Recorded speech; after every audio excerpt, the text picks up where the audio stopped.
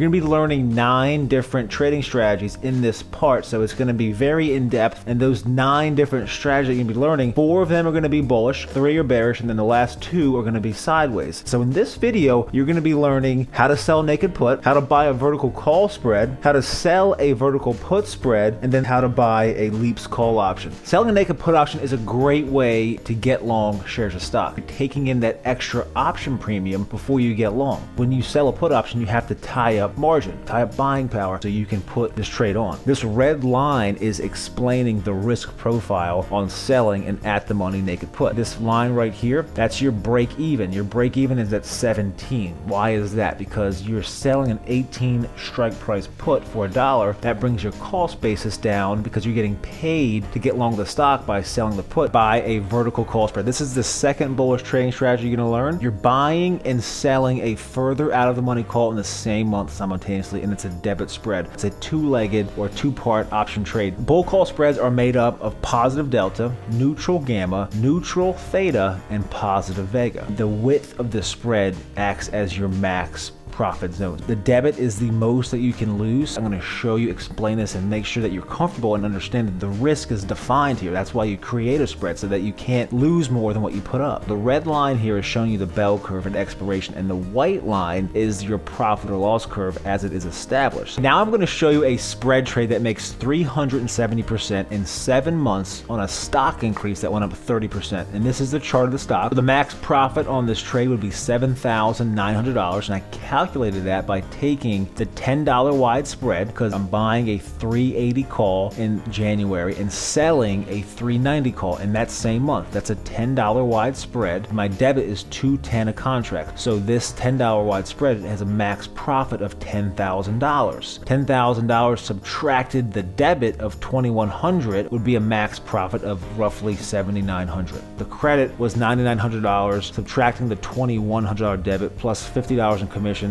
gave you that $7,700 profit. Now I'm going to teach you how to sell a vertical put spread. The purpose of the trade is, of course, to get bullish while generating income from the positive time decay in options. So this trade has positive theta, and it's a great way to have long deltas. Bull put spreads are made up of positive delta, flat gamma, positive theta, and negative vega. This is something that you can do on all different securities. What is a leaps call option? Leaps is the acronym for long-term equity anticipation security. What does that mean? It's basically a long-term call option. You should only purchase leaps when there is a relatively tight bid-ask spread and the open interest of at least 100 contracts. The theta decay is so minimal that it's almost meaningless, and you have so much time for the trade to work, and a lot can happen. The difference between buying the leaps versus the shares is the gamma. Selling a vertical call spread. So this complements the bull put spread, but you flip that around, and this is called the bear call spread. The purpose of the trade is to get bearish or short deltas while generating income from the positive time decay in options as a net premium seller. The main thing you want to understand is how much are you risking, where is your break even, and at which strike price do you want the security to stay under for expiration. Buy a vertical put spread. You buy a put and you sell a further out of the money put in the same month, and this is an example of a debit spread. And the goal of buying a bear put spread is for the stock to move down through the sold strike price as fast as possible. As your price is changing as the trade is manifesting, you can see a slight change up or down in your theta risk and also your vega risk. The main thing that you want to understand is where is your break even, and looking at this example right here, you can see the red line break even is right here at 12.13, really 12.50, because we're taking this $7.50 debit and we're subtracting that from the purchase put option. It's about freeing up capital and taking off a nice profit when it's ready, when you have the signal. So sell to close February 3rd at $4.70 per contract times a 10 lot trade is a credit of $4,750 due to those bullish technical analysis indicators. Buy a leaps put option. This leveraged option contract is only losing 75 cents a day, and that's very good for options because a lot of times your theta could be anywhere from $5 or $50 a day depending on what expiration you choose. Have the time for it to work out, not have to worry about losing a bunch of money in theta. And then the other kicker is the vega. What is the most you can lose? What is your max risk? We're all about accepting and defining your risk. So your max risk is when this red line flats out right under $1,000. The other thing to point out is look on a relative basis of the open interest on the calls from all fronts versus the puts. You have the ability to produce monthly income by selling these shorter term options on your long term leaps, and that's how you can create very powerful residual income in the stock market. Especially with these options, you're producing an income by selling a faster decaying asset that expires in 30 or 40 days. So that's going to decay at a much higher rate, and it's going to create a positive theta scenario for you. You can do very well just buying leaps,